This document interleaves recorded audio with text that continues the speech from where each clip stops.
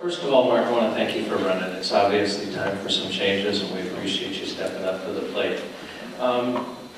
My question has to do with this incredible federal budget deficit that we're facing right now. Our country as a whole is in the process of borrowing largely from overseas banks to finance whatever projects we've got going on. All candidates, yourself included, have talked about tax benefits, tax reductions, tax credits.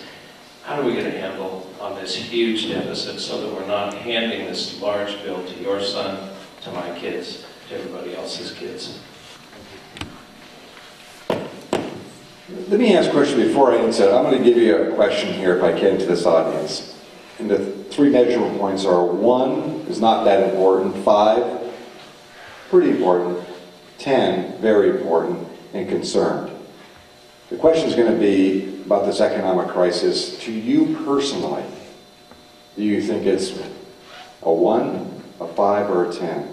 Who thinks it's a 1? Who thinks it's a 5? Who thinks it's a 10? That goes right to your question. Because why I like to bring that issue up, and this is actually the first time I've done this, and to ask that kind of point question, because the issue you bring up, the deficit, debt, in the last 8 years, it has gone, it's totally out of control.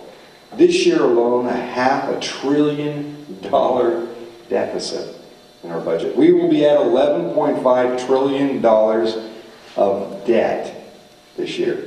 20% of what you pay in taxes. What Faye does in her, you still doing your business, or she? Absolutely.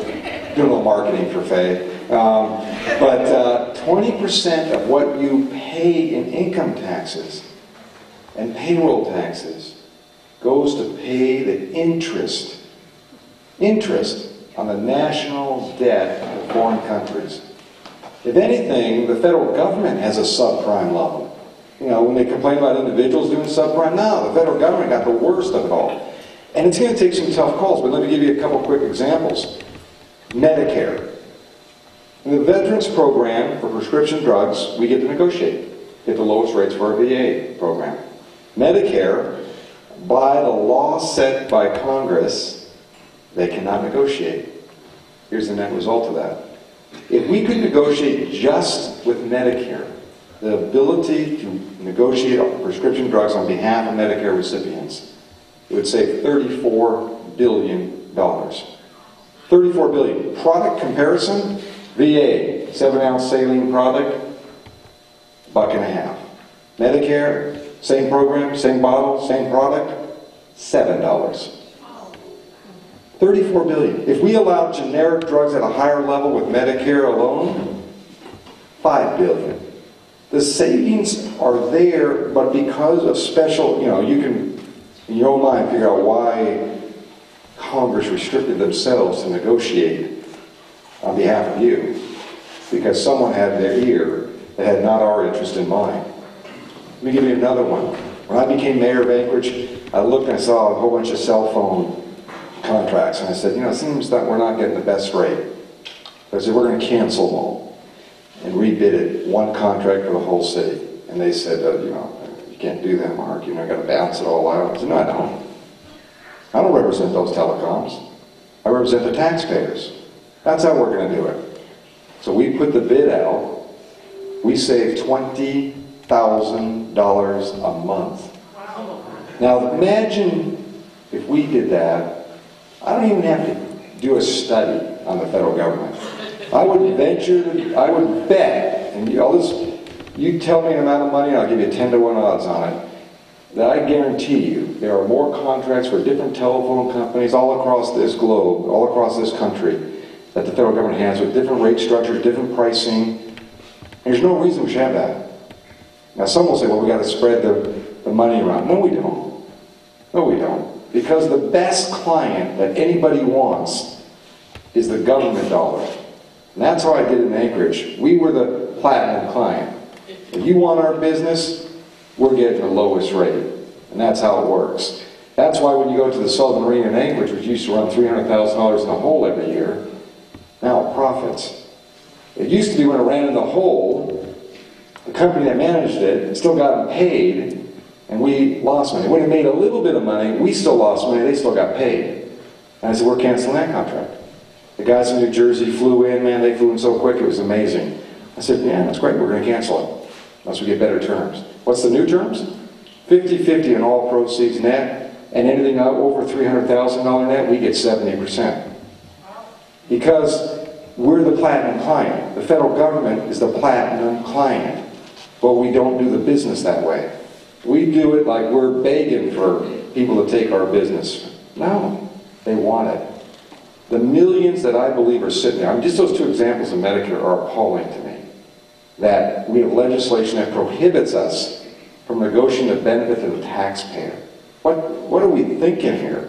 And so I think it's no simple, it's not going to happen overnight.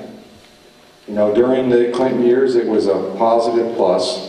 You know, we're spending $10 billion overseas now in the Iraq war every single month. You know, one of the things I've said over there is, on this issue is, we should just stop spending one dime rebuilding our country because we can't afford it any longer. Now, some people will argue with me. Well, we blew it up. Well, we can't afford it. And that's the reality. They got $80 billion in the bank. They need to take hold of that because how'd they get that $80 billion? They're selling oil to us, and we're paying that price. So they are getting our money. So we just, you know, there's ways we can do this, but we've got to make the decision. And I think what happens in politics, especially legislative bodies, they're afraid to get one side mad at the other. Again, once you've been a mayor or sat in city government, hey, get used to it. Get the alligator skin on and get busy. Because when you're down the road, if you've done the right decisions and the right process, doesn't mean all the time people are going to agree with you, but if you've done the right process and you've been open about it and honest about it, acknowledge when you had mistakes, the public will be with you. They may not always like sometimes your decisions, but if they feel like you've done a process that's fair and equitable to all sides, they'll be okay with that.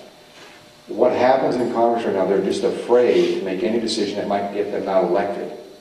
And my view is, hey, do a good job and you know what, you'll get elected. Or like this election, what you're starting to see across the country, it's starting to move. It's coming to this tone that I saw once in '94 when the congressional races roll up in this country, is throw the bums out. And that's what they're getting to, because people are done. They're frustrated. And this economic crash is now affecting every single person's pocketbook. When you talk about the debt and deficit for our kids, you know, I just got Jacob's, I thought, education savings account. It's education deficit account. I'm looking at, he's probably going to get, he's out there, he'll get mad. He actually picks up on all this, so I got to watch out what I say there. He's not going to college, he's 35 at this rate. No, but we have to make some tough calls, and they're not going to be easy. And I guess what I'm willing to do, and I'm not afraid of it, I've never been afraid to take on tough fights. But you got to get in there. But you also have to communicate it back to the people, what we have to do. Because we all have to be part of this solution. And we can blame everybody, and I can tell you there's plenty of blame to go around. But the cards have been dealt. We probably have 3 cards left in the deck right now, and we better make sure we do it right. We're going to make a little error on the way, but we have to be frank with the voters and explain it and help figure out how to make this happen. I can see things. I see it every time I'm out in the communities. Someone will bring me a new idea or something they've seen. Or like when I was up in Fairbanks and the Ten Chiefs who do medical coverage up there said to me, Mark, you know, I don't get this Medicare, Medicaid thing. I said, what do you mean? I said, if you don't get it, you're doing the programming. I'm now very nervous. And they said, well, we had a patient come in. This was one example, I have plenty of others, but one patient comes in, they need a medical procedure. They're Medicare and Medicaid qualified. They need a certain procedure. Medicare, on the document, said, we will not cover this. Medicaid said, we will cover this. But in order to get the Medicaid coverage, they had to apply to Medicare to get denied, to then get Medicaid. Made no sense. It actually said it right on there. This procedure is not covered.